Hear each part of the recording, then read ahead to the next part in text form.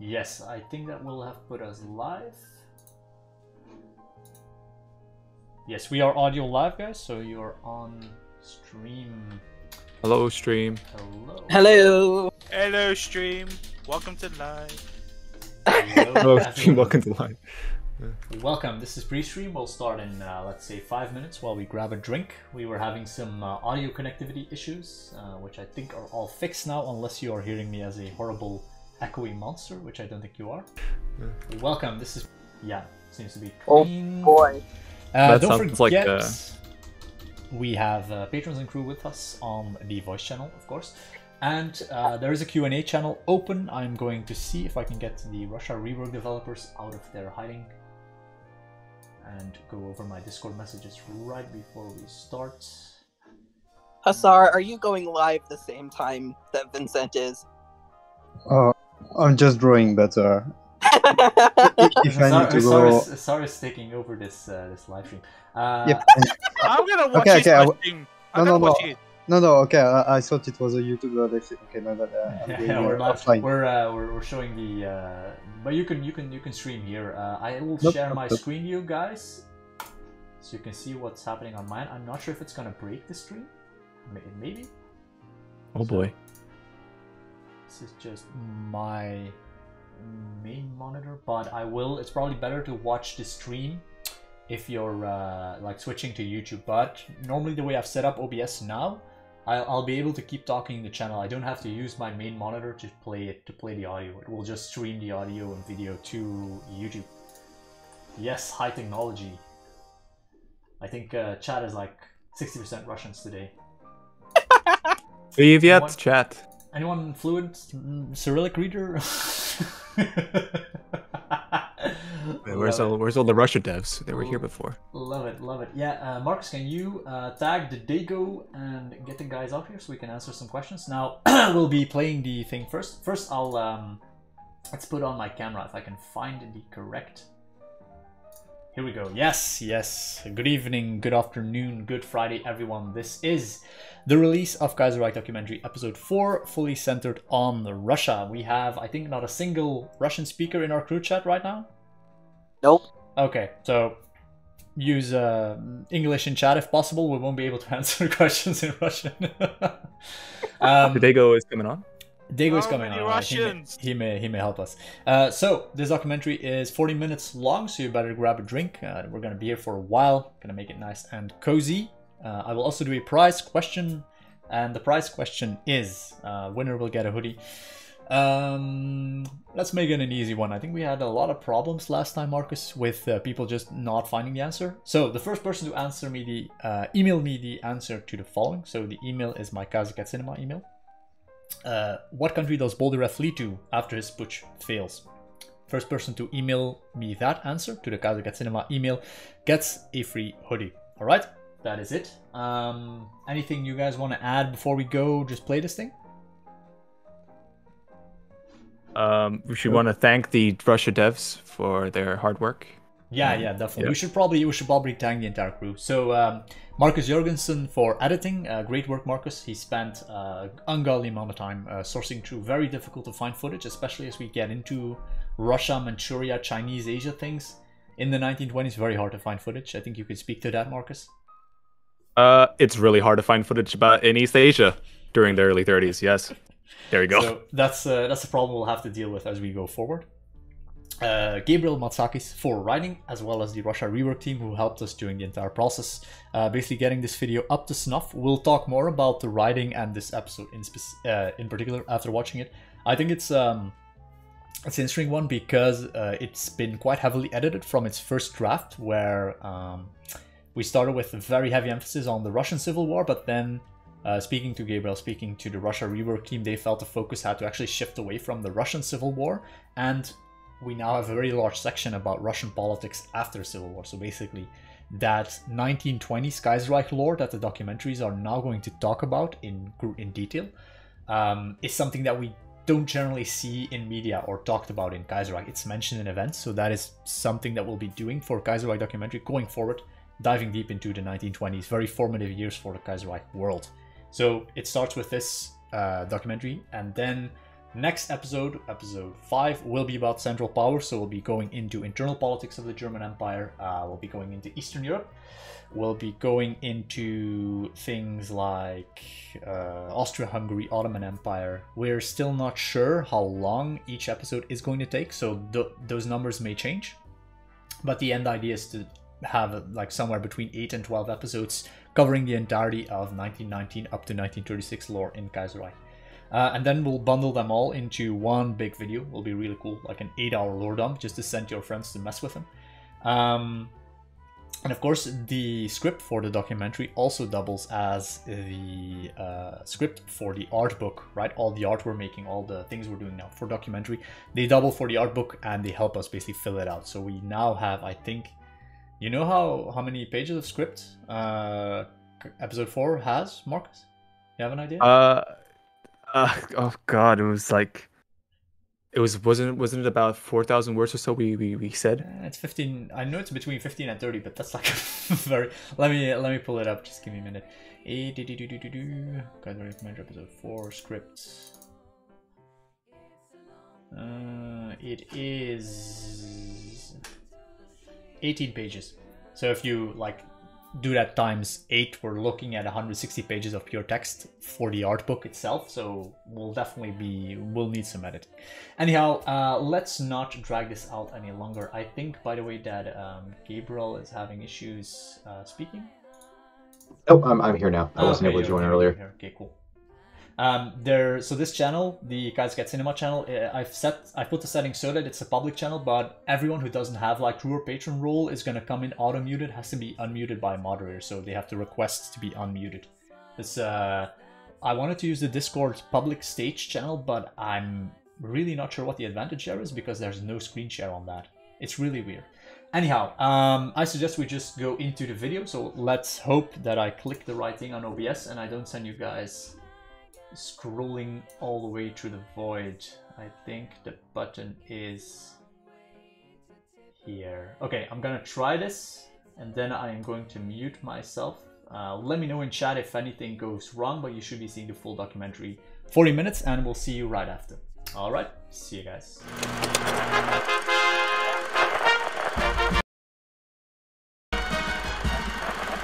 We are proud to announce our new video sponsor, Supremacy 1914.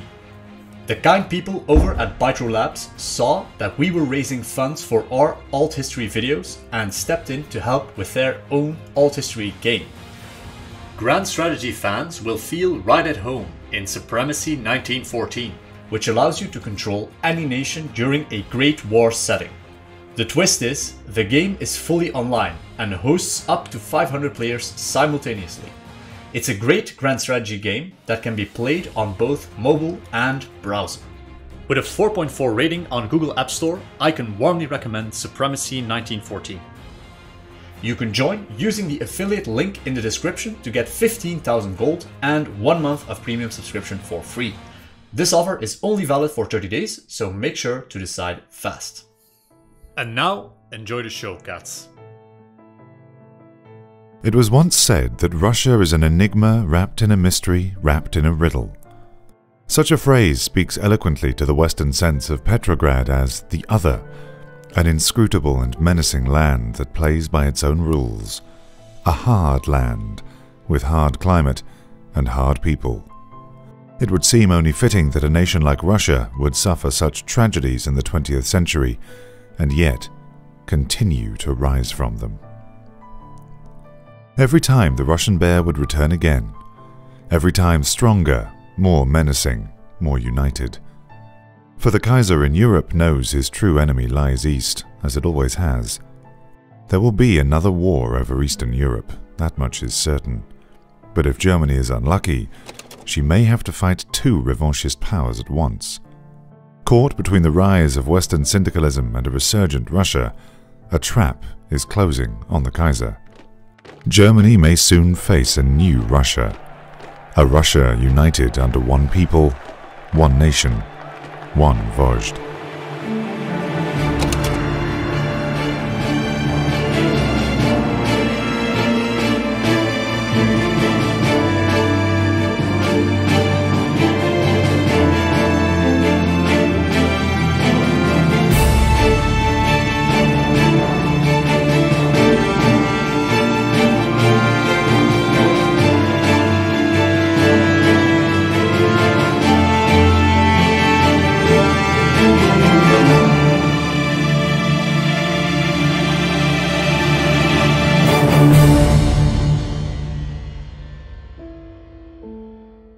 The turn of the 20th century would be marked by a series of military defeats and economic turmoil that would shake the foundations of the Russian Empire and her Romanov rulers. Japan's humiliation of the ostensibly much stronger Russia in the 1904 Russo-Japanese War caught the attention of many Russians, who saw this defeat as a metaphor for the failures of the Romanov dynasty. In 1905, a first popular revolt raged through the massive Russian Empire. This liberal revolution would ultimately be silenced, but not without minor reforms. More importantly, it would plant in the hearts of the Russian people a seed of disobedience and resistance against the ruling status quo. The population of Russia had long suffered under the yoke of serfdom and inept rule by an out-of-touch aristocratic class. As the years progressed, however, things went from bad to worse. Russia lurched into the 20th century, failing to modernize both politically and economically, staying behind other European powers in industrialization. In the vaunted halls of London, Berlin, and Paris, it was whispered that Russia was a house of glass, magnificent, but a single crack could send her tumbling down. Words that would forebode the dark future awaiting the vast empire. When Tsar Nicholas unilaterally declared war on Germany in defense of Serbia in 1914, he unknowingly sparked a worldwide calamity that would later be known as the Great War. At the start of his Weltkrieg, the Kaiser made it a priority to crush France before turning his army east. While Russian fighting spirit was unmatched, the Russian army would soon find themselves to be outmatched by the technologically superior German army. The wars of the 20th century would be decided by the range of artillery and communication lines, a difficult task for the vast and sparsely industrialized areas of the Russian front. Still, the outmatched Russians fought tenaciously as they were driven out of Poland and Galicia. Many of these stories would ascend to become legendary tales of heroism, such as the March of the Dead Men. Despite such propaganda victories, the war would push Russia's straining resources and military to the breaking point. As famines ravaged the hinterland, soldiers began deserting en masse. They would turn their attention in the opposite direction, taking their weapons to the Russian capital of Petrograd in a bid to secure better living conditions for the Russian people. The situation rapidly became untenable. It would not be long until soldiers and striking workers seized control of the capital and demanded the formation of a more democratic government. This uprising led to the February Revolution of 1917, a series of strikes that saw the Tsar cede considerable power to a democratically elected parliament, or as Russians refer to it, the Duma.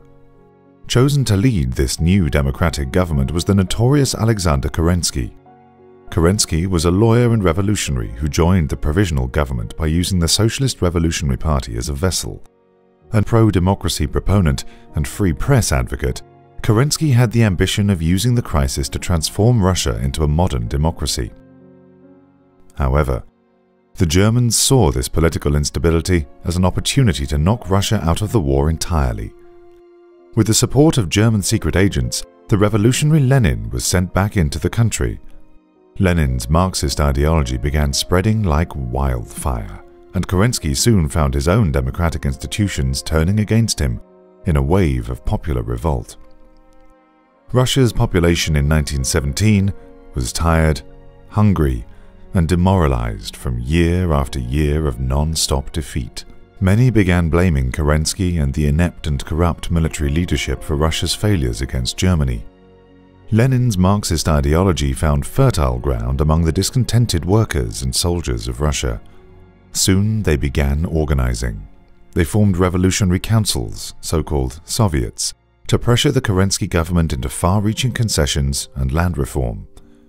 These communist revolutionaries would become known as the Bolsheviks. As Lenin's Bolsheviks took control of more and more of the Kerensky government, they clamored for peace and bread. This defeatism was condemned by the Russian military elites, who hatched plans to remove the Bolsheviks from power by force. These rising tensions between government and military would lead to a fateful incident called the Kornilov Affair. By 1917, Russia's old guard military leadership was blamed for the country's continuous failures against the German Empire. Kerensky, pressured by rising Bolshevik sentiment, began replacing much of the chain of command. This gave initiative to lower-ranking generals and officers, such as one Lava Kornilov. Kornilov, born to a family of Siberian Cossacks in present-day Turkestan, had known a decorated military career. Kornilov served in the Russo-Japanese War, and later as military attaché in China. A staunch nationalist and military traditionalist, Kornilov would later go on to clash with the democratic Kerensky and Kolchak, and support the rising nationalist parties of Russia.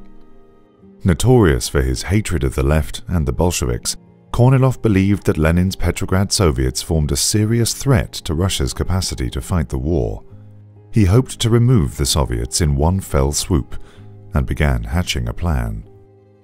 In late 1917, General Kornilov sent a detachment of cavalry to pacify and secure the city of Petrograd, a Soviet stronghold. When Kerensky and his government caught wind of the coup, he was furious. The government considered Kornilov's actions a rogue initiative and promptly dismissed the general. In an unfortunate turn of events, Kerensky warned the Petrograd Soviets that Kornilov was approaching, prompting them to arm themselves and stop the oncoming attack. The Soviets did so successfully, and Kornilov was arrested. However, after the military coup was foiled, Bolshevik soldiers refused orders by the government to stand down. Instead, sensing weakness, the communists launched a coup of their own. This revolution would be later called the October Revolution, and marked the start of the Russian Civil War.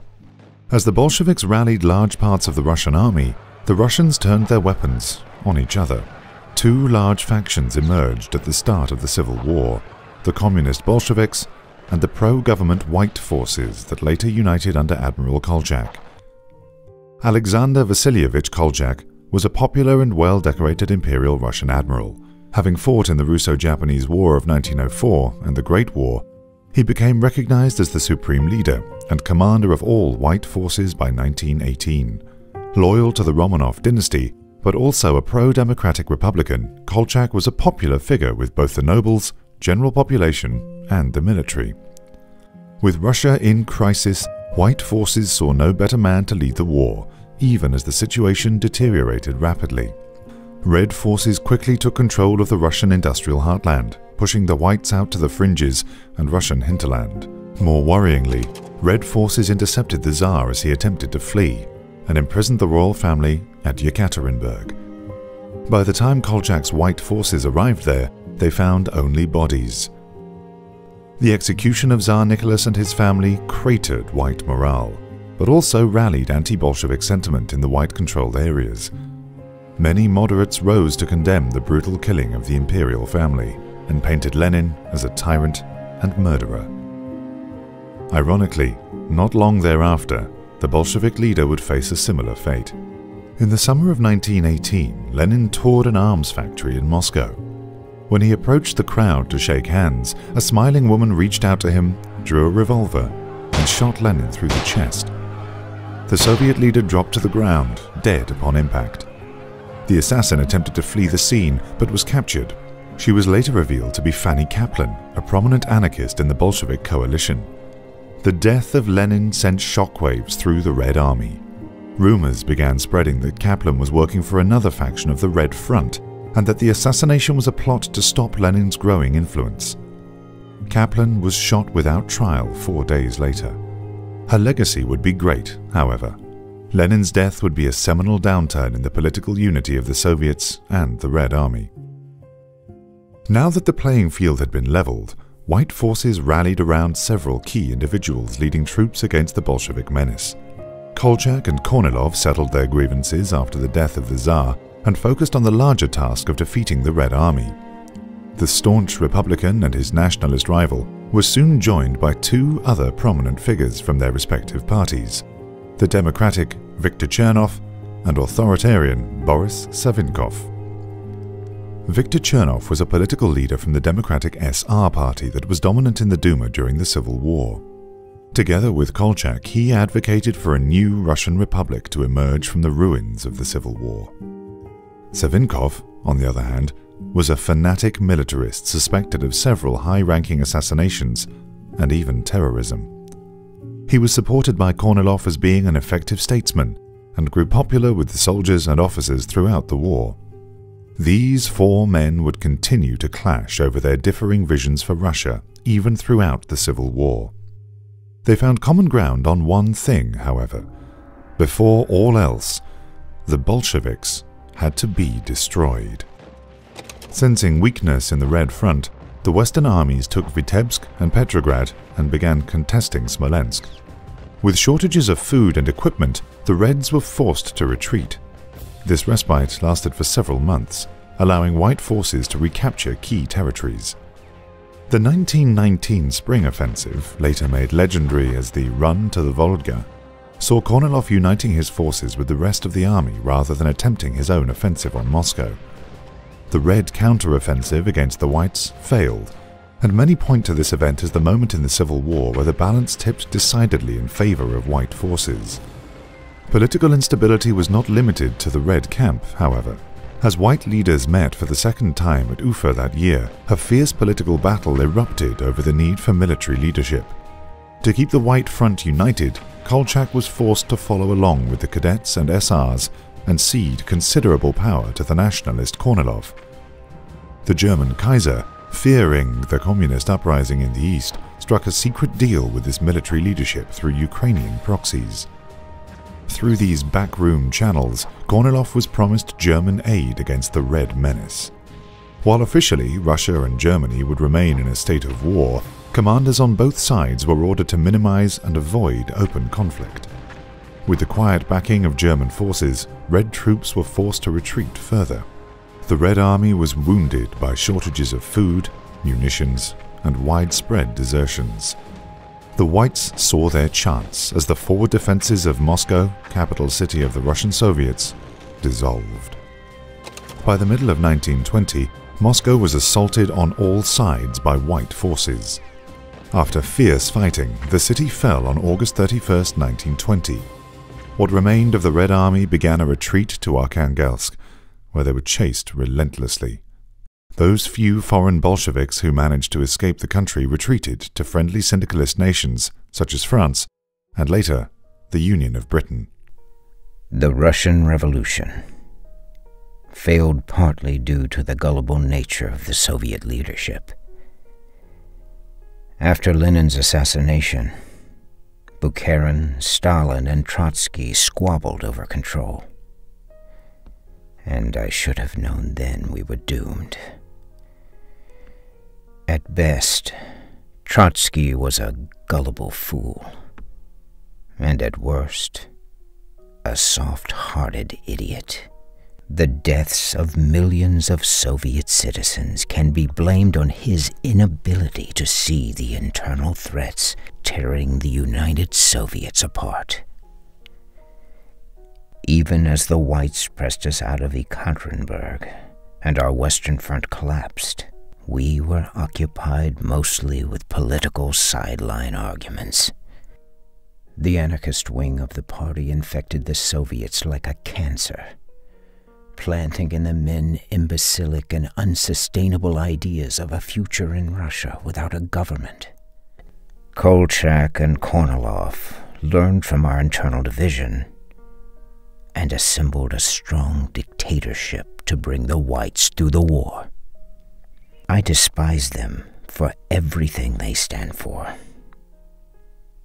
But in this, they were not wrong. When Moscow fell, we fled Russia as common criminals, hiding on freighters to Britain. While the revolution failed in Russia, the international brigades would survive and reorganize in the United Kingdom. After we helped the syndicalists topple the monarchy, the British Red Terror that followed was swift and effective. All voices of opposition within the party were silenced, and total control was established. The difference between the Bolsheviks and the British Republicans was that the British were prepared to cut once and cut deep. I still hold that on the British Isles, thousands of lives were saved by sacrificing a few hundred. When we returned to Chicago, we vowed to remember the lessons we learned in Europe. When we began allying the various syndicates in the Greater Lakes area, we ensured no man would step out of line. Only a strong leadership figure could assure the success of the American Revolution. The combined syndicates would not fail where the Soviets had. We called this ideology one of total state control. Everything within the state, nothing outside the state, nothing against the state. Total control. The name stuck. Later on, the party would call us the Totalists. On the 28th of January 1921, white forces declared victory in Russia. To the surprise of many, Kornilov and the military did indeed relinquish their wartime powers by declaring that Petrograd would hold a great constitutional assembly. The victorious provisional government was reassembled under Alexander Guchkov, who became Russia's first president. But while one war had ended, another still loomed. The Treaty of Brest-Litovsk was signed between Germany and the Bolsheviks, not the white government. This meant, technically, Russia and Germany were still at war. White Russia's preoccupation with her civil war had seen German interest directed westward for most of the latter half of the war, first to break the Entente outside Paris, and then to guard against the unprecedented French syndicalist revolution. The radical militarist and nationalist factions, spearheaded by Savinkov, believed this was the perfect opportunity to continue the war against a distracted and exhausted Germany. Their hastily prepared and highly unrealistic plan involved a rapid campaign to recapture Russia's breakaway provinces. To the democratic government, however, the continuation of the largest war in human history, on the heels of a civil war no less, was nothing short of madness.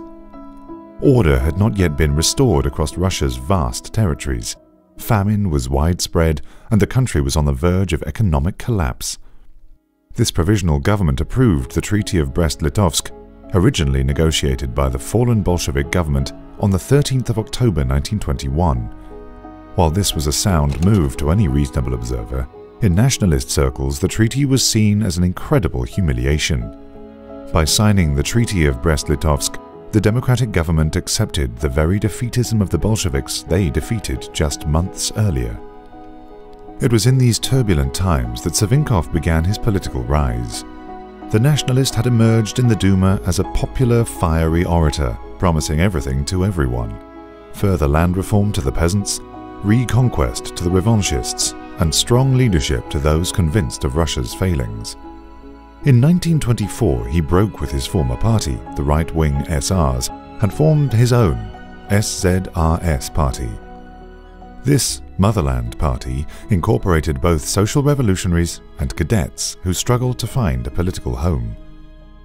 Savinkov's new Party of the People quickly attracted burgeoning support from the peasantry, student intelligentsia, and nationalist groups.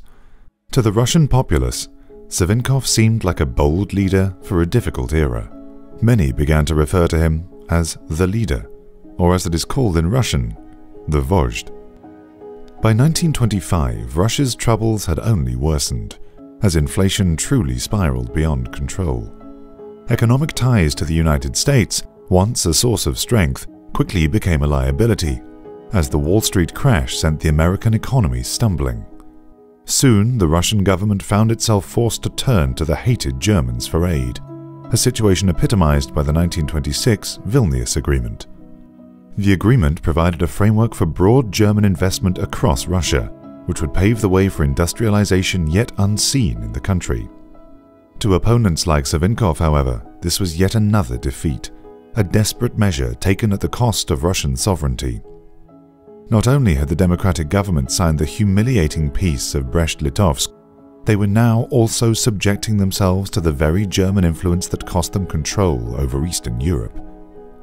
The more Russia struggled, the stronger Savinkov grew. The 1927 elections would bring more seats for his party, soon followed by a sweeping propaganda victory. Worried by the election's results, the SRs and cadets had introduced legislation to stifle and politically disarm the Motherland Party.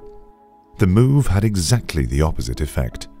Now armed with legitimate complaints of unjust censorship and repression, Savinkov unleashed a barrage of accusations against the government. Soon the legislation failed, and Savinkov emerged stronger than ever. Still, he and his Motherland Party remained on the political fringe. It would take something greater yet to propel him from the backseat of the Duma into the halls of the Kremlin. Fortunately for Savinkov, despite all Russia's troubles, worse was yet to come. This time it would be a humiliation all too familiar, and on all too familiar a field: the rolling hills of Manchuria. The Chinese Eastern Railway, or CER, running from the city of Chita in the Russian Far East to the city of Harbin in the heart of Manchuria, had been a matter of dispute since the early days of the Civil War nearly a decade before. In early 1927, a minor incident at the border city of Manjuli quickly escalated. Neither Russia nor Zhang Zuolin's Chinese authorities were entirely clear on how to respond. The Russian Far Eastern district under General Konstantin Sakharov was only partially mobilized, and Zhang's forces were fiercely engaged with the Ji Li clique to the south. As negotiations dragged on and eventually proved futile, the SR cadet government recognized an opportunity, not just to strengthen their position over the railway, but also to beat Savinkov at his own game. With the government's blessing, General Sakharov hastily amassed 200,000 troops, 50,000 of whom were soon marching across the border at Manjuli. The Chinese fought a fighting retreat, but soon the Russians had secured all of Halar and settled in as an occupying force north of the Greater Khingan Range. Still fighting a war to the south, the situation would only worsen for Zhang with the end of summer, as a Russian flotilla crushed a Chinese riverine armada on the Amur, and detachments of Cossacks began to raid into the countryside. The Japanese, with their own agenda, thus far refused to intervene. After 2 victories and no responses from the Japanese, Russian forces grew bolder.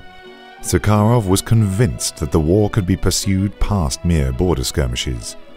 The arrival of winter gave him a chance to redeploy both himself and some of his best forces into the Primorye. Following the early thaw of 1928, Sakharov swept aside the Chinese forces left to guard the frontier and began his march westward, largely following the Trans-Siberian Railroad, toward his first objective on the road to Harbin, the cities of Mundanjeng and Ning'an. However, not all was well in Sakharov's camp. An unexpected snow squall in mid-March drastically slowed the advance and grounded his reconnaissance aircraft. The narrow front of advance had likewise turned much of his army into a snaking column, navigating the valleys through which the railway had been built. Worse yet, the unreliability of the dizzying array of radios the Russians were using meant communications, poor and largely unencrypted to begin with, had broken down within a week of the offensive, forcing Sakharov to rely on messengers. Finally reaching Mundanjang almost a week behind schedule, Sakharov's forces began making quick progress. Momentum was soon lost, however, as the defending Chinese forces proved stronger than expected. Sakharov's incredulity would soon turn to horror as frantic messengers began arriving from his rearguard. Though no 2 reports agreed with each other, what was clear was that a catastrophe was brewing. Simultaneously, and at several different points along the column, Sakharov's army had come under attack by an unknown ambusher with surprisingly modern equipment. When Russian forces saw the ambushers bear down upon their rear, their flag came into view. With shock and horror, Sakharov realized he was facing an old enemy. Flying over the ambushed army were the colors of the rising sun. The Empire of Japan had finally responded. The Japanese Kwantung Army had observed Sakharov's buildup of forces in the Primorye with great interest. When both scouts and intercepted radio transmissions proved his intentions without a doubt, the Japanese launched into action. Aware of the Russians' avenue of advance, Japanese infantry had made a difficult trek into the highlands south of the Trans-Siberian Railroad, ready to strike as soon as Sakharov's troops stalled at Mundanjang. Others, wearing Chinese uniforms, had taken up positions in the city itself. The results were immediate and decisive. Overstretched and taken completely by surprise, Sakharov's rearguard was routed. Despite attempts to turn his forces around and punch through the encirclement, the breakdown of supplies, command, and morale left only a foregone conclusion. After a week of further futility, Sakharov bitterly resigned himself to surrender. Nearly 30,000 soldiers of his special Primorye Corps were captured, wounded, or killed in the field. The defeat was a political disaster for the SR cadet government. For all the damage years of symbolic defeats had done, and for all they had hoped to gain from a quick and easy victory, an actual defeat in the field was something else entirely. Unsurprisingly, Savinkov was quick to capitalize on the debacle. Russia had yet again been humiliated, and the government could not have been more unpopular. Seeing the writing on the wall, democratic-leaning General Vasily Boldyrev attempted a preventative putsch in 1929, hoping for support from the SRs and cadets, hoping to use a combination of military might and political power to decisively crush the Motherland Party once and for all. The necessary support never came. Instead, the Russian government began what would later become known as the Christmas Purge, a sweeping series of forced retirements and prosecutions, targeting allies of both Boldyrev and Savinkov. Boldyrev fled the country, and once again Savinkov railed against the government, letting fly accusations of tyranny and repression. According to Savinkov, only a weak government would fear those who had served and bled in its name. Only a weak government would resort to such violent, extreme measures. Boldyrev, the traitor, they call me now. Boldyrev the exiled. Boldyrev, who sits in Georgia wringing his hands, plotting the downfall of Great Russia. You fools! My loyalists and I are the only ones up to the task of protecting Russia. Look around you, brothers.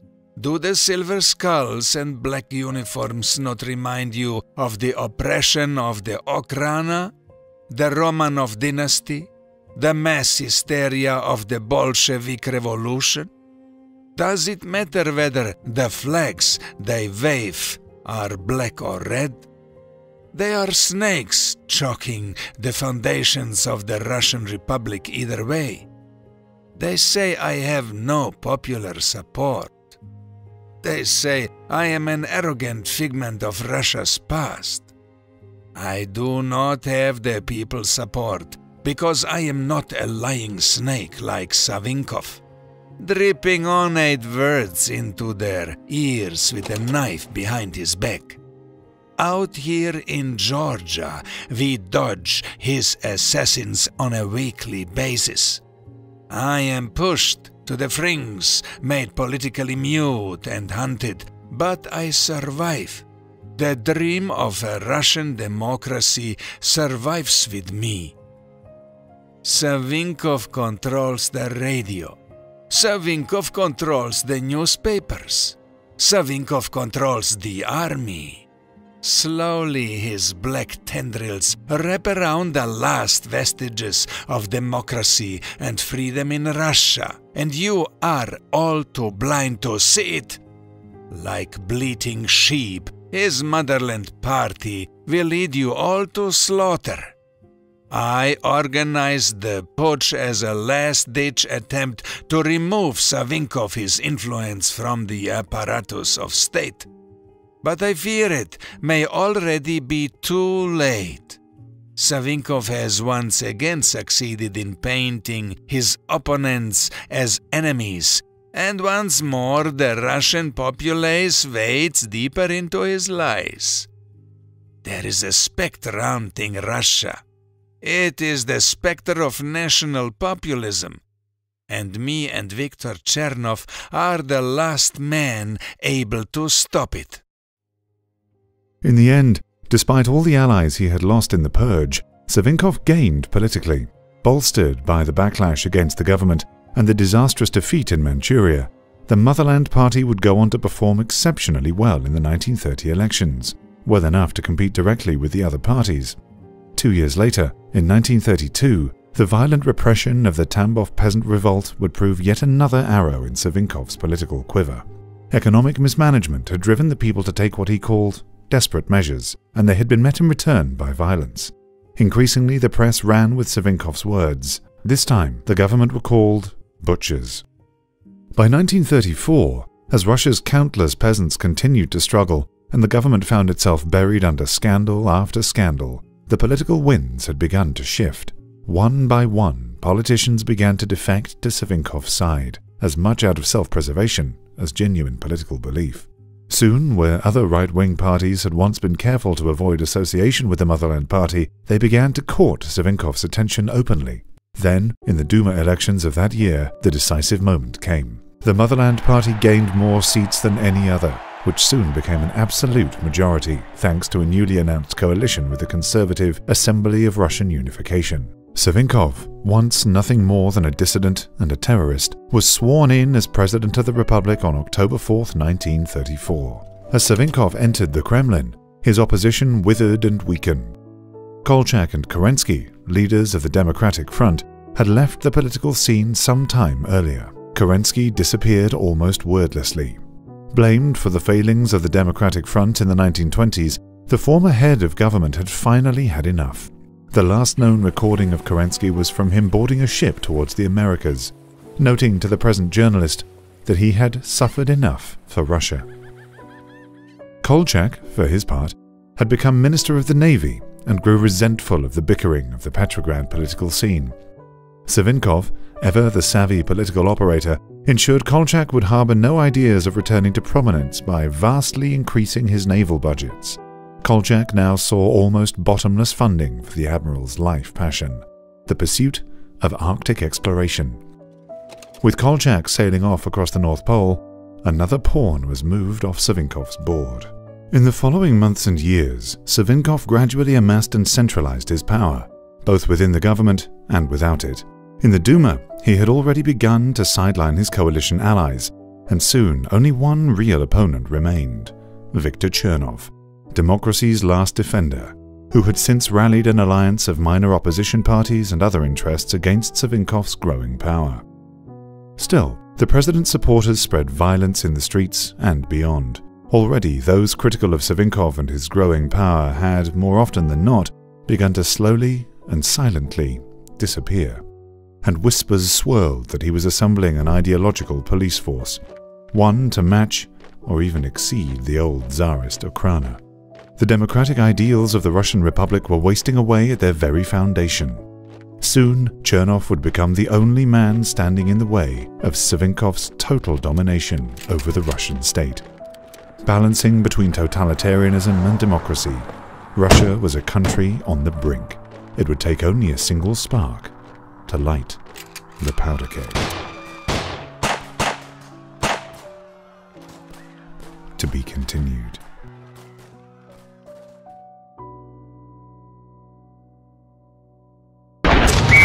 Kaiserreich Cinema needs you!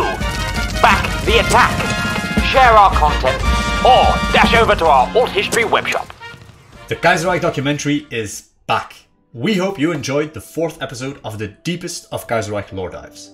The crew at Kaiserreich Cinema is on a mission to unearth the deep and varied lore of this rich althistory world we all love.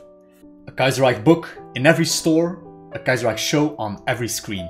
This is the great project that we and everyone else at Kaiserreich Cinema are working towards. And at the end of every video, we ask for your support in this great endeavor.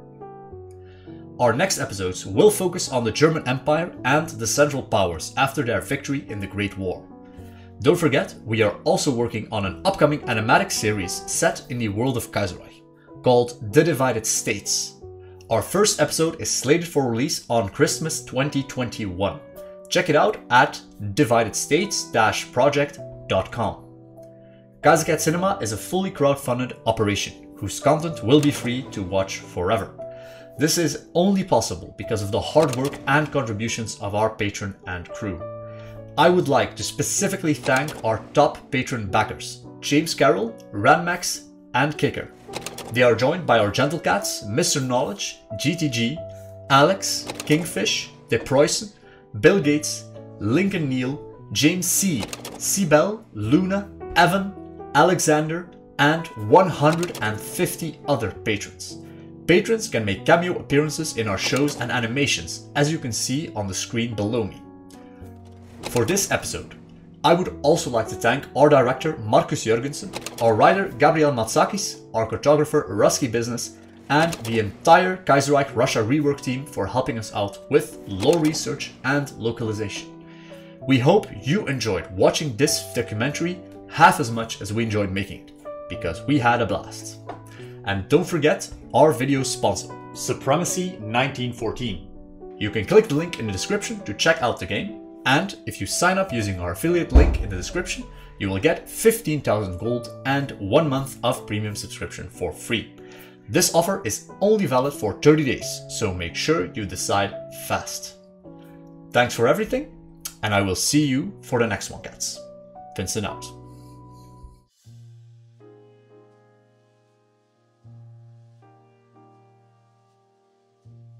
All my stuff, testing. Can you guys say something? I think we're back. We have music, and I hope that we have. Let me see if everything's working correctly. All my stuff, testing. Okay, I think I'm back. I do not have my camera's not on right now. No. The problem is when I turn it off. Let me just try and get it out of hibernation. Oh my gosh, they're seeing behind the scenes. No. Oh gosh, this is no longer quality production. It's not a Kaiserreich Cinema live stream if I'm not spending half of it screwing with my setting.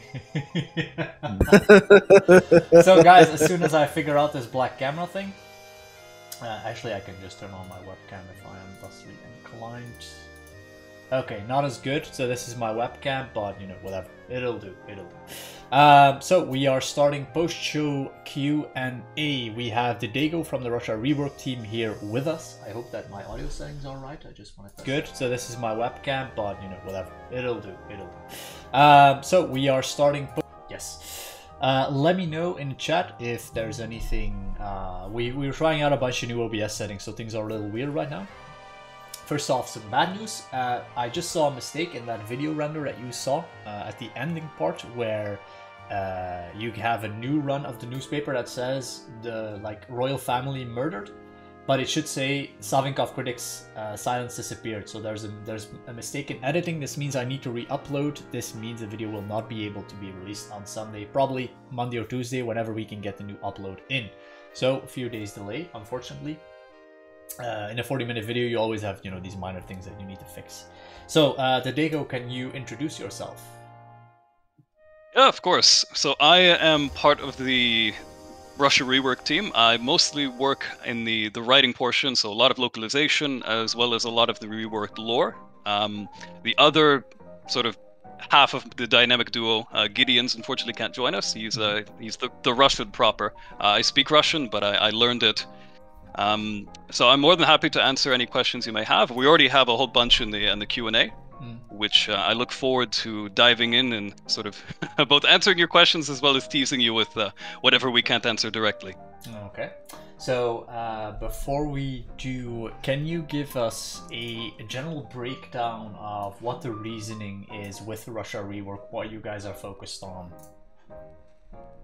Yeah, for sure. I think the obvious answer is that reworking Russia in Kaiserreich is really digging down into the foundations of what makes Kaiserreich the mod that it is. Since after all, Kaiserreich began as all of the Russias way back in the mists of time, circa 2005, 2006, Hearts of Iron 2. So really a lot of the lore that we're spicing up now, if we want to put it that way, is what built Kaiserreich as we know it, and eventually it turned into this huge expansive universe, which you have of course contributed so much to yourself. And of course that comes with its own challenges of what is sacred that you can't touch, or at least not change too much, and what has to go the way of the dodo. So sorry, Kerensky, you were a real one, but we've packed you off to America now. There's a nice ending for Kerensky here. He goes to a farm upstate. I like the university professor. Maybe the day before we do that. So I think the most common question I'm seeing here on live chat is when is Russia Rework coming out? Of course. Soon plus 2 weeks and 2 years and 2 decades. We can't, of course, provide a specific date like for any rework for Kaiserreich, especially one of this magnitude. But a lot of work has been done for it, and we're continuing to work on it. So keep your eyes peeled. We do plan on releasing more PRs once the content is ready. And we hope that once it is ready for release that you will go ahead and really like it. Okay. So let's go over the Q&A that we're seeing here today. Before I do, I should mention that next week on Saturday we will be hosting a table read livestream for the Divided States. As you guys know, we are working on the world's first episodic animatic show set in the Kaiserreich universe.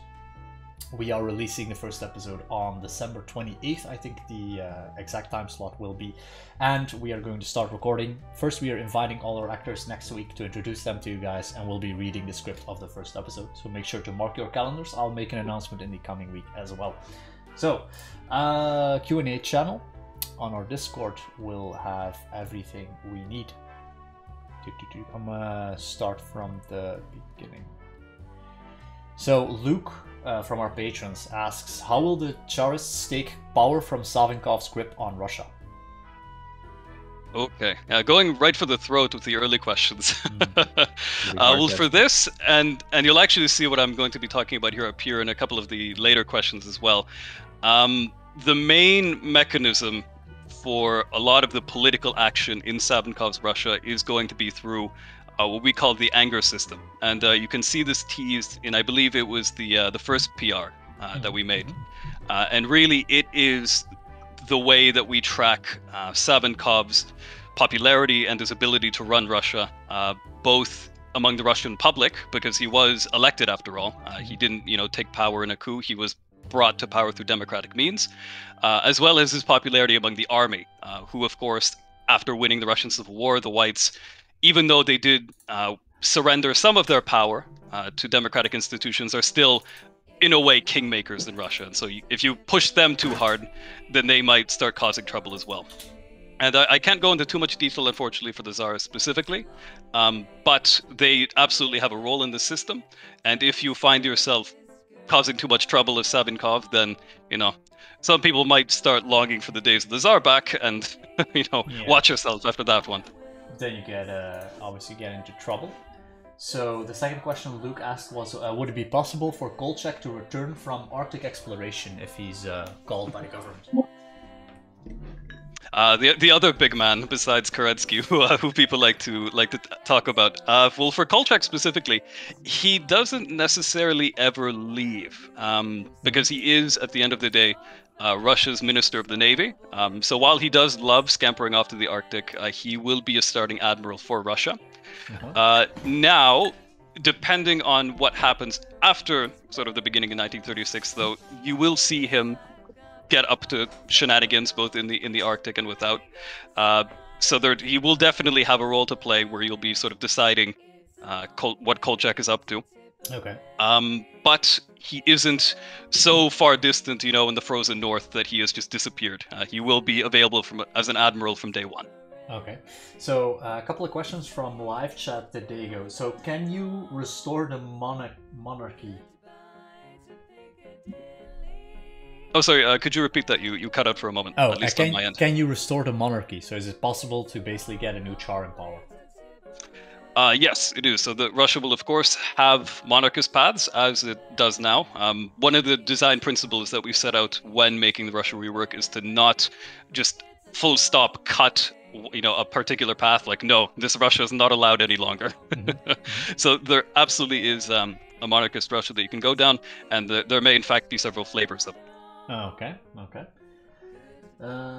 Bunch of people asking about other episodes. Julian Muller asks, when will there be a Latin American episode? That's probably going to be at the tail end of the series, as we want to focus on major powers first, of course, always. Rear Admiral Big Core asks, With Japan being mentioned, is Japanese lore coming soon? Japan was mentioned during Russia's episode. That's one that I can answer. We have no Japanese projects in active development. We will, of course, talk about Japan in the broader context of the Asia episode. I'm not sure how comprehensive that will be. There will also be a World of Kaiserreich Japan, and maybe at the end of 2022. Again, we have no concrete plans, but we do know that there's a storyline there with Smiling Jack Malone that we want to continue as well. Of course, the Nights in Shanghai as well. Yes, we will mention Japan in a smaller. And maybe you can talk about Nights in Shanghai episode 2 for a minute, Gabriel and Marcus, while we're on the subject of Asia.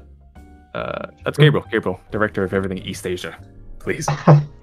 Well, I mean, at least some of you guys have probably seen the first episode that we released a while ago. I don't remember precisely when. 1 year. Exactly 1 year, yeah. Oh, there we go. About a year ago. And originally we had intended that to be part of a series where we would sort of go around to different locations around the Kaiserreich setting and sort of explore different little stories. Well, it didn't end up being that. It ended up being an actual series focused specifically on the character there, Frank Duncan, and his various shenanigans in Shanghai and in the legation cities. So we have another episode of that coming up in the future. Yep. I don't know precisely when. So Emily Serdal, who you guys will see during the actor table read next week, is currently shooting a live action in North America.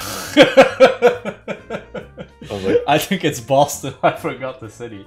You know, you guys have too many like big cities. You should try the Belgian way. We have like one city. We have Brussels, and then the rest is the countryside. Anyhow, so she's up in Boston, I think, or Chicago, or whatever, shooting live action. She will be back in December, which means she can record. I'm not sure about Walter Lutch, who is playing Duncan. I have contacted him, have not gotten an email yet. I can rustle him if you want. I'm thinking January, February release, something like that. Yeah. There's obviously a bunch of moving parts there.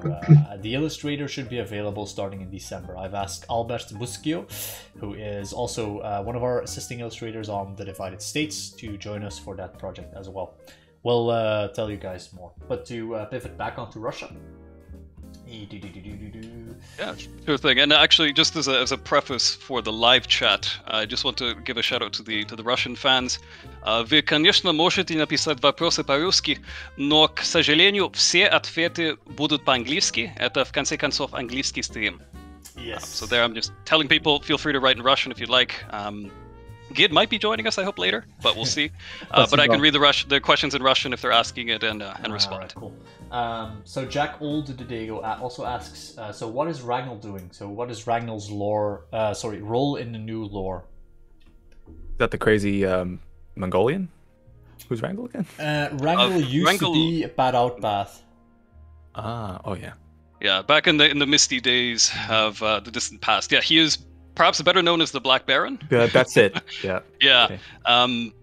He's definitely going to be present in the rework. We've already teased him a little bit in bits and pieces here, but he's definitely going to play an important role.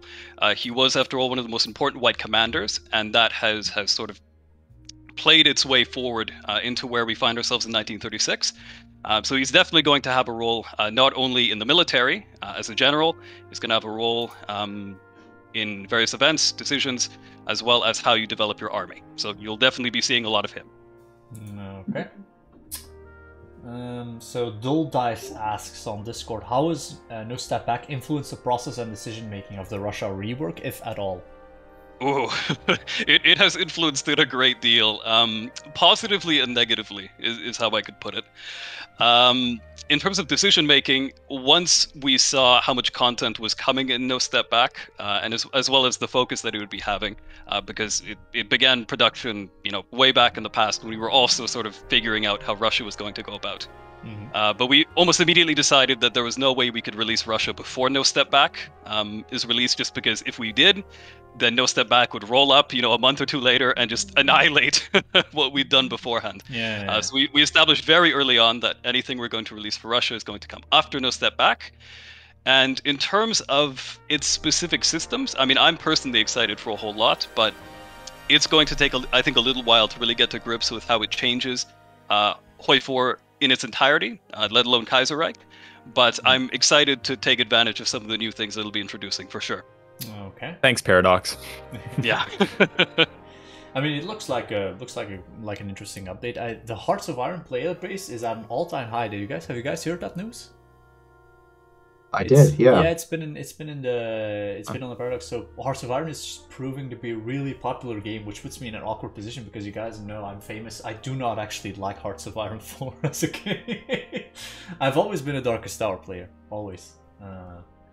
I enjoy the sort of the I'm trying to find the tactility, and that's not a word in English. It is in my language. Basically of individually moving units, and just the way Darkest Tower feels like you're playing on this sort of old computing machine where you have to press plus to zoom in and it says like chunk chunk every time you zoom in. I miss that, and I hope if we ever see like a Hearts of Iron 5 we get a bit of that. Hearts of Iron 4 to me feels very digital-y.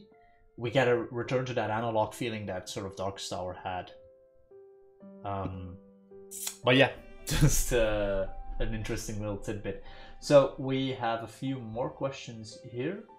I've also questions here from the Kaiserreich Discord, which should be on our Discord. But does Kaiser Cat's new Russia video differ in any way from the reworks lore?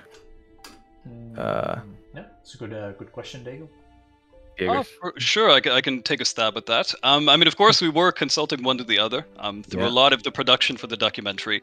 Though, of course, some changes were made even within our own end for the lore. So things obviously had to be adjusted on the other end, too. I would say that if I could point to one thing, it would probably be the timeline for Kerensky's departure. And admittedly, it's not a big thing, because with the way it's been phrased already in the documentary, it can very easily be implied that Kerensky did leave in sort of 1917, as he would in the way that we're establishing it on our end in the lore. Because Kerensky's escape from Russia is going to be pretty similar to how it happened sort of in our own history, where he ducked out after the Winter Palace was stormed, briefly considered trying to fight back, and then decided, nah, I'm sick of it, you guys figure it out on your own, and then left Russia, never returned, and, lived out the rest of his days being a professor. Which might be slightly complicated in terms of how the timeline plays out in Kaiserreich. New York is a little bit different. Yeah, of course. All right. Going further down that list, let me pull it back up. So how many SRs, Chix Prime asks, so how many social revolutionaries do we still have in the Duma in 1936? Ooh, good question. I mean, in terms of specific delegate numbers, I'm not sure if we have that available to hand. I'm sure Gid probably has it knocking around somewhere in one of his documents, because he loves getting into the really nitty-gritty of, how many particular parliamentarians are there at any one time. But I would say in 1936 that the SRs, while they've definitely been weakened in the course of the past couple of years events, the war in Manchuria, the Tambov Rebellion, that would be in 1932, by the way. They are certainly worse for wear, but they're still boasting enough numbers to be a threat. And that's kind of the position which you sort of end the documentary on as well, with Chernov trying to rally sort of the remnants of democracy to try to oppose Savinkov. And, we'll see how that plays out. Okay. Some questions basically more about the countries surrounding Russia. So Georgia and Boldarev. So how does Georgia appear during the Civil War specifically, and how does it impact Russia during the game? Oh, people tempting me with Caucasus questions. That's dangerous. I did a lot of reading on the Caucasus, just as sort of a particular area of focus going into this rework.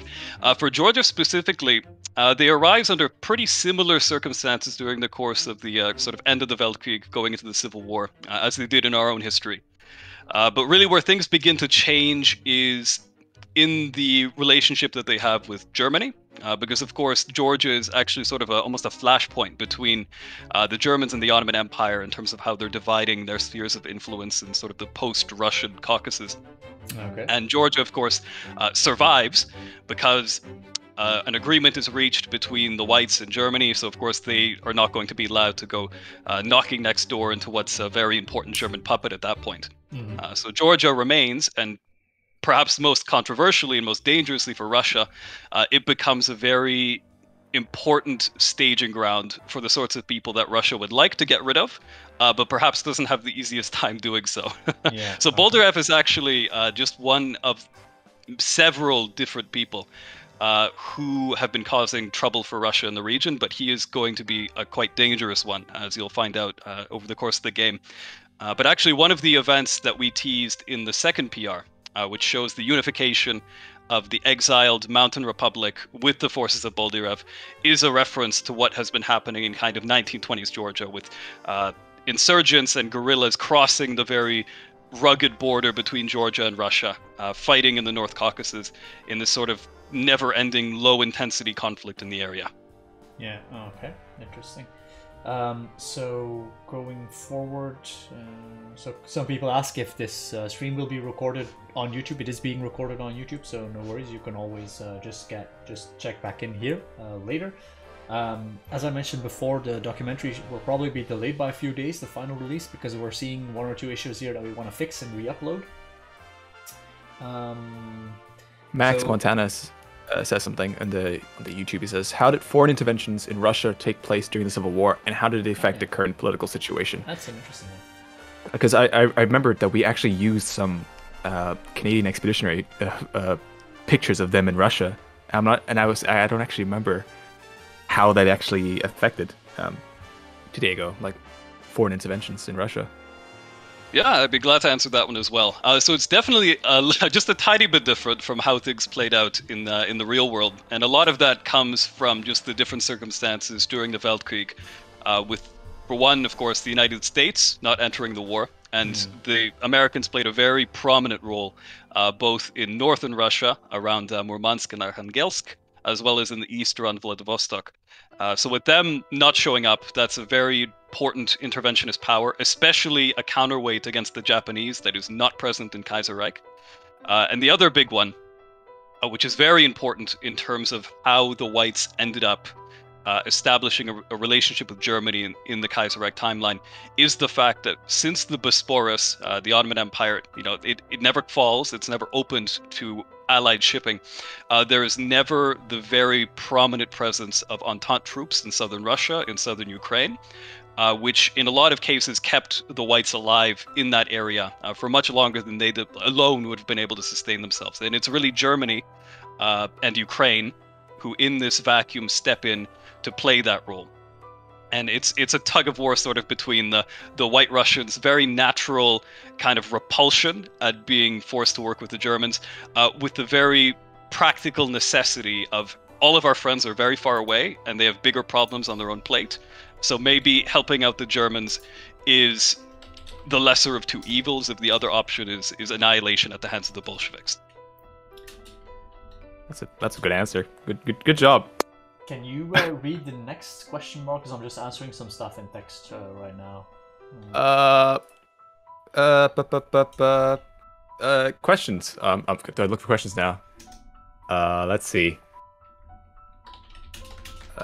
How would you compare the level of industrialization between Kaiserreich timeline Russia and our timeline Soviet Union? Actually, I remember I saw in the documents you guys had a whole document about just industrialization. That was it's really well described. That we did, yeah. And I think the figure that Gid ended up settling on, just to kind of have an easy shorthand, is about 2/3 of what you could expect from the historical Soviet Union relative to how Russia is in Kaiserreich.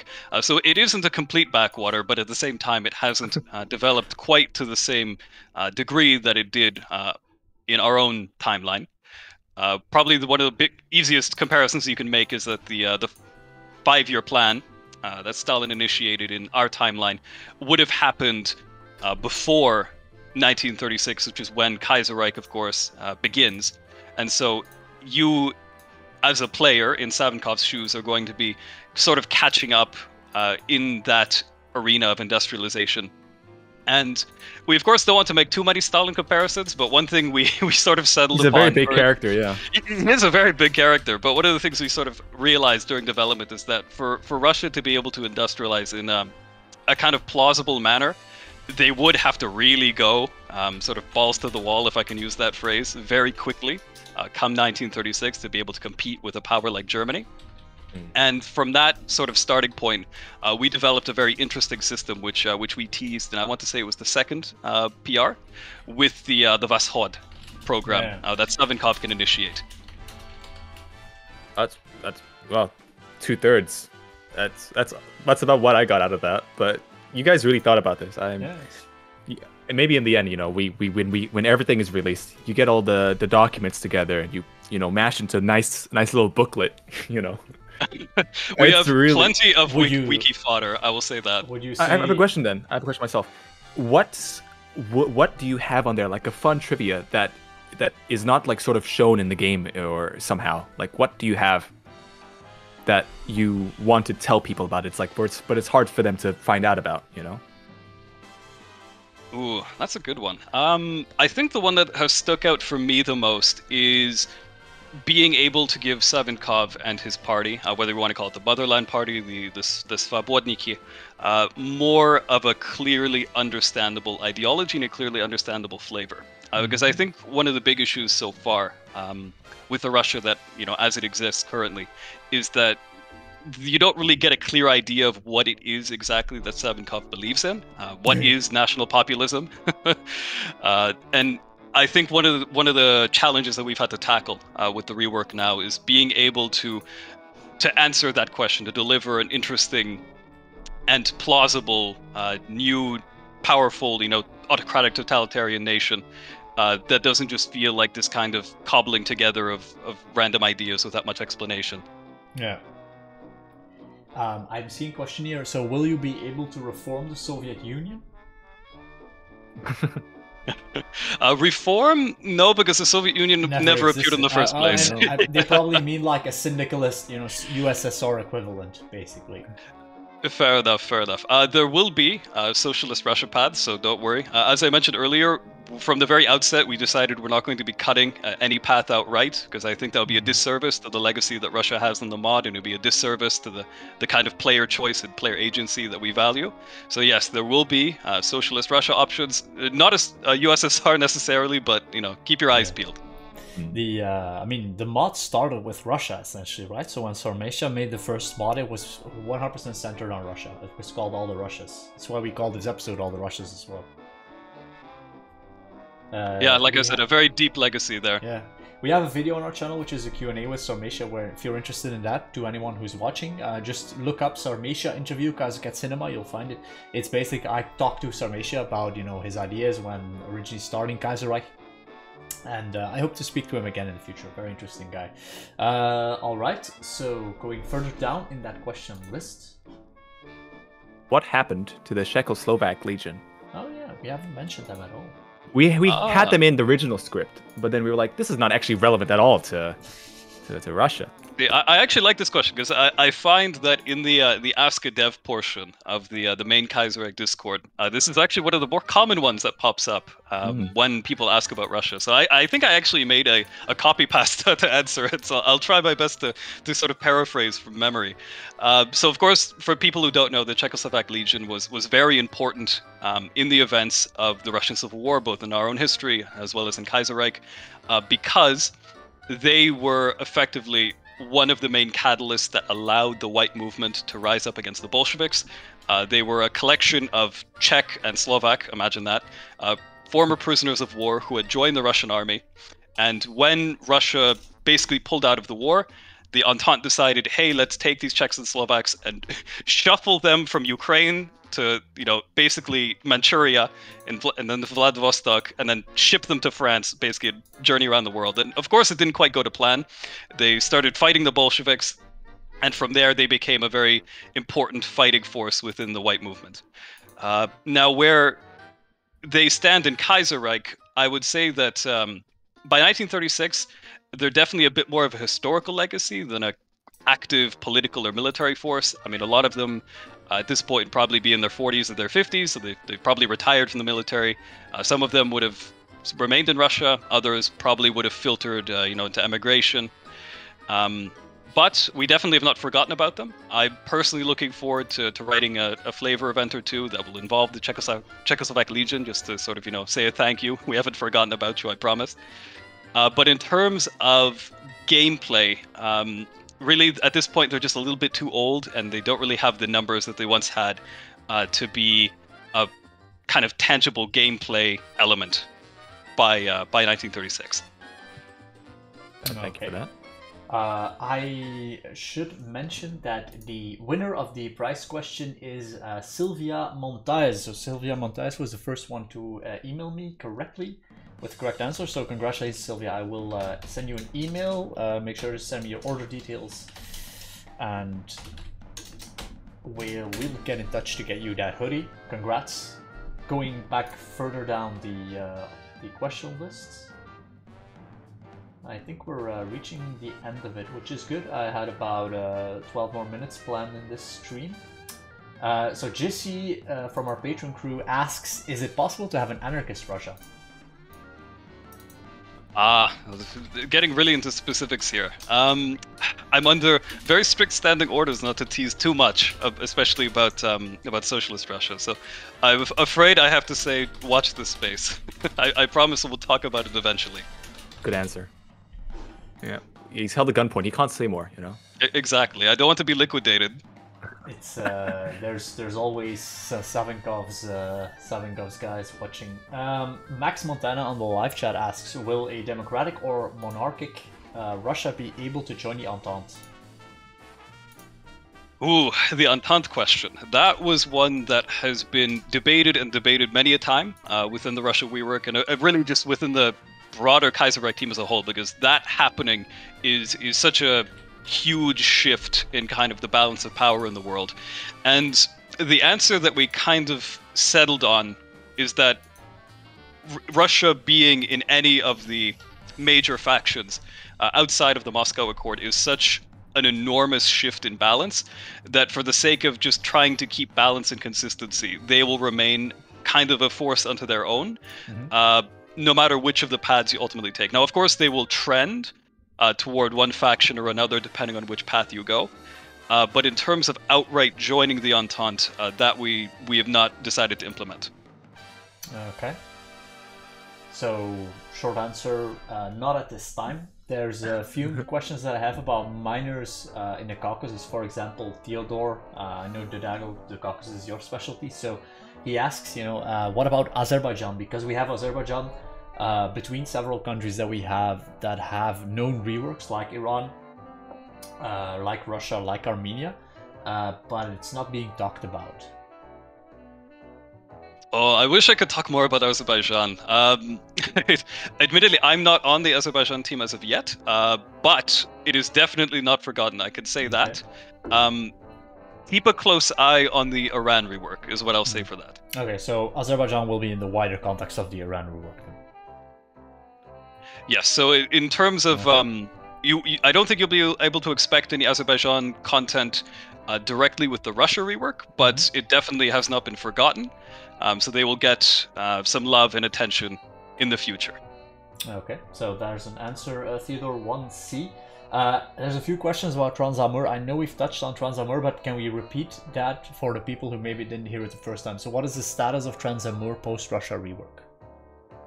Sure thing. So this has been a point of confusion at times, in that Transamur is not going to be on the map in 1936 at game start, but it is by no means removed from the game. Transamur is actually going to be substantially more important in the rework than it is now, and you can expect a lot of exciting paths and gameplay. I think it's Nya who's the main dev for Transamur, and the stuff that he's shown me looks fantastic. I really look forward to seeing it develop, and I think the fans will really appreciate the love and care that will be put into Transamur come the rework.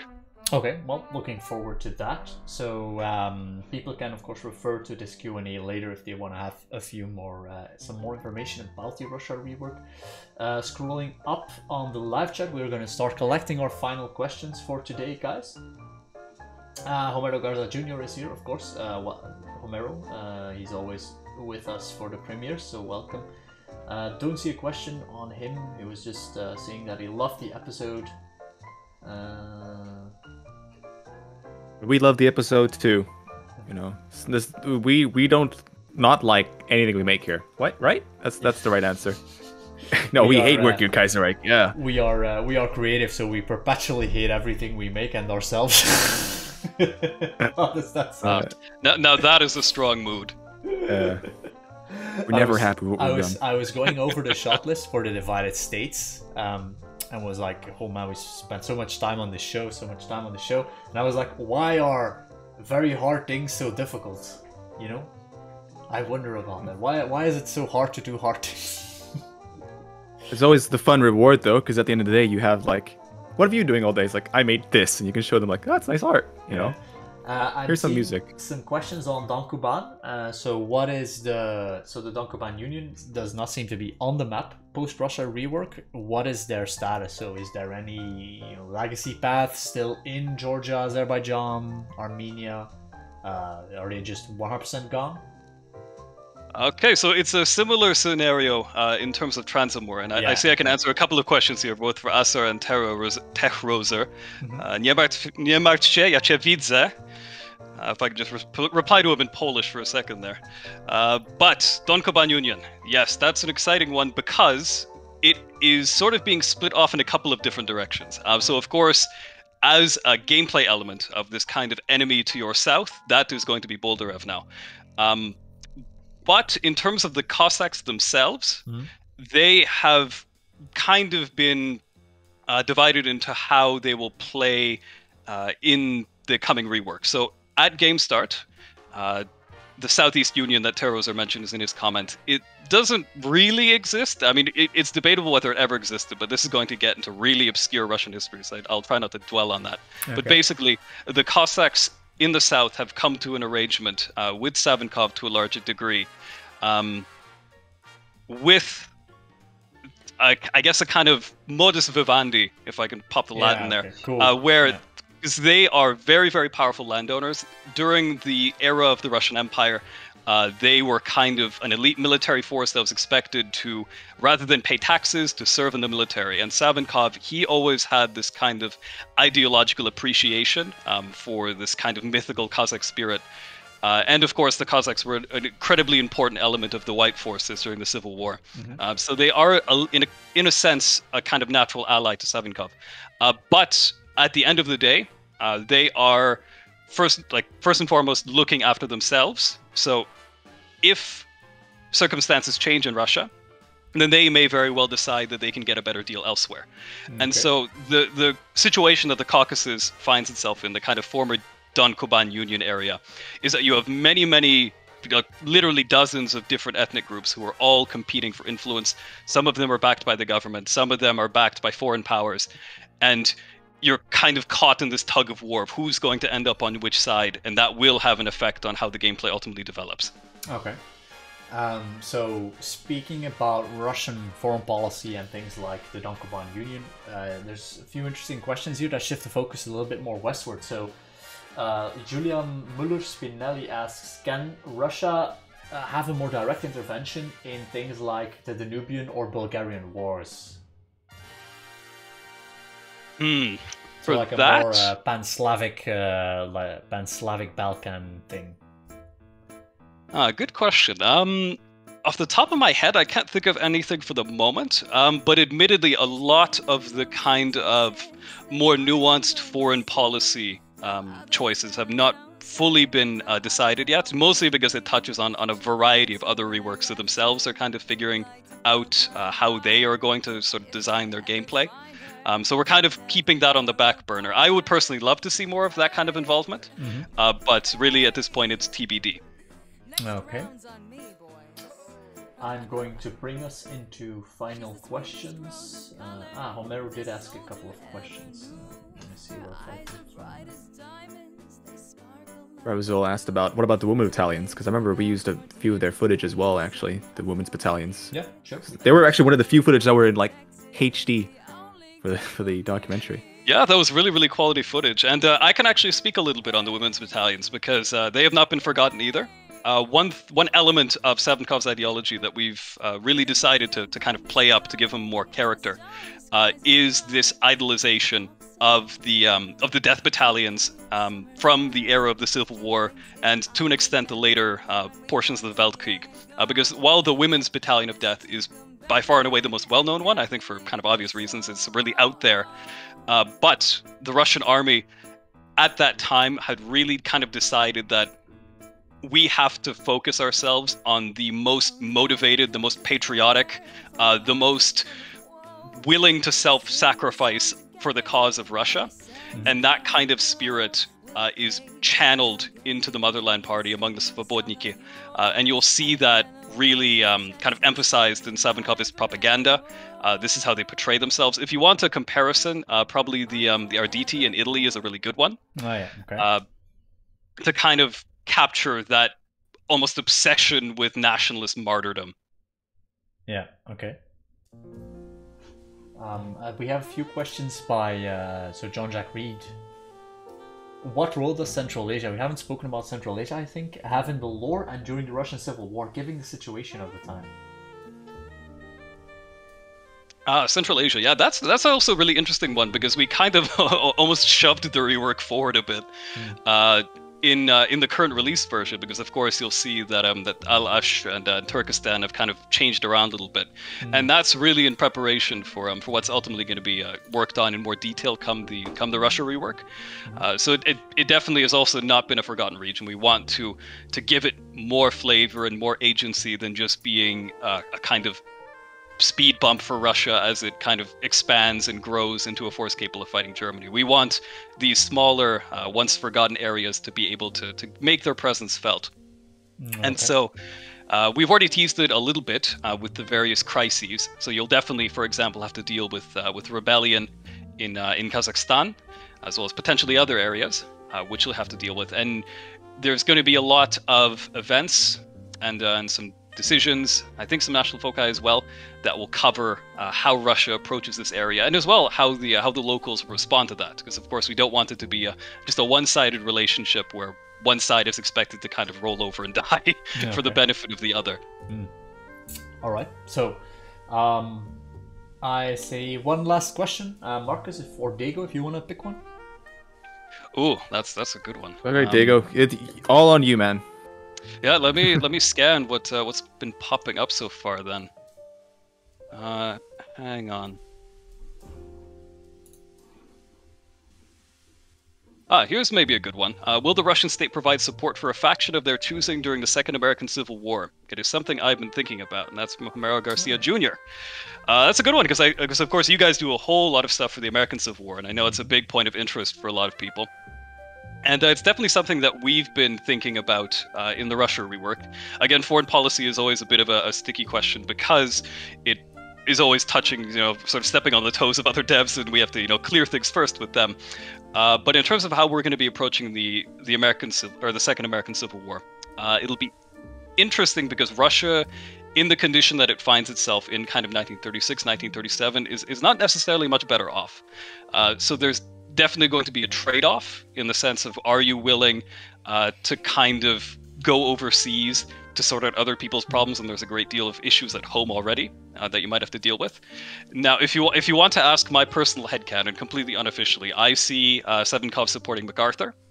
I think that there's perhaps some parallels to be drawn one from the other, and of course with the AUS and long, perhaps, typically being supported by Germany, Savinkov isn't really in the business of helping anyone possibly aligned with the Germans, and so yeah, maybe you'll one day find Cossacks roaming the Great Plains. That's an image to draw. That's pretty good. So, so I cannot speak, of course, to Kaiserreich lore itself. Now, the Divided States specifically exists on its own timeline path with different options. The Russians will make an appearance, so basically it will be a Russian state resurgent path in the case of the Divided States, which begins in 1940. So we will see Savinkov in power. We will see them play a role in the show as well, mostly in the sense that they, without spoiling too much of the story, that they have a vested interest in some of the things happening and some of the items that may be carried by some of our outcasts. And they will send a party after. They will basically set up some kind of trade, though we have not written out what their allegiance to, what American faction they have an allegiance to specifically in the end, they do appear as like a 1 or 2 episode villains when they chase the party when the deal goes wrong. And so I don't think it's that they don't specifically support one faction. It's more of a proxy deal, I would say, right? So they're not there in an official political sense. But of course, that is Divided States. Divided States exists on its own timeline, which is based off the world of Kaiserreich, but does not decide Kaiserreich canon. I think these documentaries are intended to be like the Kaiserreich canon, as they talk about the Kaiserreich timeline up until 1936, at which point you have, you know, that opening of the timeline, the fan, what we like to refer to jokingly as the Kaiserreich cinematic universe, or the Kaiserverse. All right, so I'd say that is all the questions for us today. You guys want to add anything to this live stream before we close it off for today? I don't know, I would just like to thank everyone for coming out, and of course thanking the team, you guys, for putting this together. It's a fantastic documentary, and I mean, just I'm still marveling at just the length of it and the amount of effort that you guys have put in. It's so quite long. round of applause for you, and I hope people are applauding in the audience as well. And then to know that we've got like Eastern Europe from it, and then so much from it. Yeah, we've got so much that we need to now put in. I think it's gonna be more than 8 episodes to cover, because next episode we will need to cover Eastern Europe in the context of Germany as well. We have that written, just not in this episode. So there's definitely a couple of things that we need to get to. I'm not concerned about. We'll have plenty of work detailing all this lore, and I don't think we'll be shy of lore anytime soon. Alright, so yeah, Dago, it was really great working with you guys. I hope to see you again when we do more things with Russia, maybe in the context of the Divided States, maybe in the context of Nights in Shanghai, which also has, you know, Russia as a player. Is situated in Asia, has a completely different, more interesting scenario. Maybe in the context of other shorts. As you guys know, we're always working on animatics, shorts, original series set in the world of Kaiserreich. Some final notes that I should give. Patrick Warner, who is the narrator for this episode, is appearing in the Amazon Prime show Masters of the Air. I'm not sure exactly when it is going live, but he is in that show, so make sure to watch that. I'm gonna ask everyone also next week to tell me what projects they are working on. Marcus, you have anything that's premiering that we should tell the community about? I have a World War II short film coming out, hopefully in February of 2022. While not based in the Kaiserreich, was really heavily influenced by, I suppose, the world of Kaiserreich and everything here. Okay. Yeah. So it's about a German soldier stuck in a landmine. German soldier stuck in a landmine, a Marcus Jorgensen currently untitled short film, I think, because you've never actually told me a title. Untitled, yep. Currently untitled Marcus Jorgensen project, releasing in February 2022. Masters of the Air for Patrick Warner, releasing, I'm not sure when. I should have looked this up before the live stream, but it's been quite hectic here. The Divided States Episode 1, releasing December 28th. Next week we will have a live stream with all the actors. We're doing a table read. Marcus is going to be there because both me and Marcus have roles in the show. We die horribly in the first scene that we appear in, so nothing that's, I think, will launch our acting careers, but, you know, just filling in some gaps. Thanks to everyone for helping us. I forgot to mention Rusky Business, who did all the cool map work that you've seen in the show. You can, of course, always support us by, let me just make my regular round so I make sure that, by visiting the amazing kaisercatcinema.com, which is a merchandise web shop which has everything. I set that up, all the arts that we make I've put on here. You can see my posters, the ones you see behind me as well. If you look down my room, you'll see I filled the walls with them. They're really cool posters. If you want to support us, you can always send us a single donation, send us something on Patreon. You know where to find us, we're pretty much everywhere. Check out web store, new flags. Sticker, the flags have been renewed. We now have an improved flag stock. I can show you guys that, I think, right before we sign off. Just give me a minute. Let me pull up the old new flag stock. So here's the old one, I think. And then I'll show you. Okay. I want to make sure that. So the difference between the old and the new flag stocks, I think, will show on stream. If you hang it against the wall, it's not too much. You won't see too much of a difference. Yeah, with the light on this end, it's actually not. You can see me through, right? You can see me through this thing slightly. But the new ones basically have a thicker fabric. So here's a new flag. And this is the Austria-Hungarian one that we also saw. They're all 3 by 5 feet. They're still single-sided. You can see thicker fabric. It's you cannot see me through it. Also fixed a few minor things, you know, about grommeting. Unfortunately, still single-sided. A lot of people ask about double-sided prints. These are intended as wall flags. I was thinking of hanging this one up against the wall. We do not have plans for that right now, but I'm discussing with some suppliers if it will be possible, and I'll keep you guys posted, but it's not looking like something that we can do in 2021, maybe not even 2022. Alright, that's all that I have for you guys. Thank you all for your continued support to Kaiserreich Cinema. Next week we will live stream again because we will be visiting, seeing all the actors from the divided states, and we will table read the entire episode. So join us for the first ever live rendition of an original show set in the Kaiserreich universe. And now I'm going to spend an awkward 15 seconds trying to find the outro to this live stream, which is on OBS. And it's not a Kaiserreich Cinema live stream if I'm... Oh, here we go, here we go. Alright, I got it. Thank you all, and until the next one. Bye, guys. Kaiserreich Cinema needs you. Back the attack.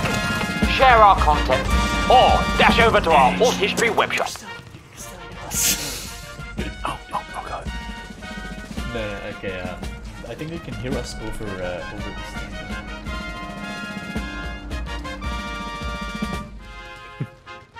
I'm just gonna end stream. Oh yeah, we're out of here. We're out.